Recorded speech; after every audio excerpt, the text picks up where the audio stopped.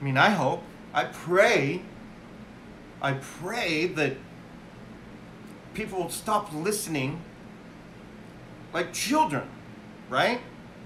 Children are antsy and move around, they get bored, and it's hard to keep the attention of children. That's what I feel like is us as the cannabis community when we're talking to people who are against us and hate us so much and want us to fail so badly. They want us to fail. It's like talking to children. They're not listening. They're not truly listening to what we're saying. When we're telling our own personal stories, there was some dude in here that discounted Don Quinique's personal story after the fact in the clubhouse, when she was telling about her personal trauma and pain that she goes through, and how cannabis helps relieve that.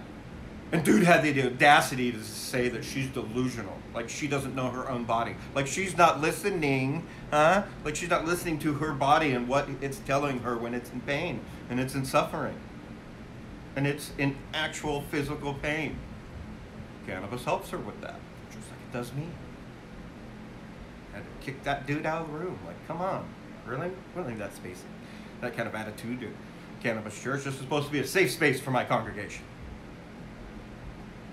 But that's part of it. Not listening. We know they're not listening. And it's okay. It's okay. We're going to talk. We're going to keep talking. Because the people who need to hear and will listen and need to hear what we're saying will eventually hear what we're saying because they will listen with proper intentions. With love and respect, right? Like I was talking about last week. With love and respect. Listen to our inner child. They talk about it in therapy. If you've ever been to a therapist, if you have a life coach, I bet you he's told you, or you've meditated or anything like that, someone has probably told you to listen to your inner child at one point. Your inner child has probably screamed out at you throughout your adulthood for attention and told you to listen to your inner child. Because it's a place of innocence.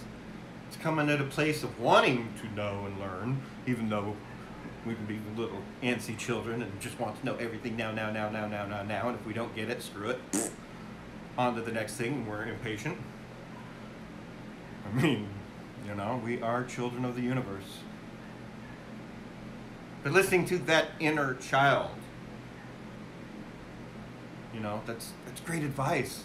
And I have to listen to my inner child, I have not really, I didn't really leave my inner child behind. Most people who know me for a long time will probably tell you that anyway. Always been a little boisterous, outgoing, loud, rambunctious, energetic, ADHD little me. Now it's just kind of an adult. I used air quotes for those listening to this.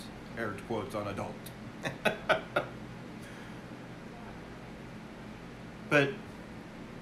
And how often is it we don't listen to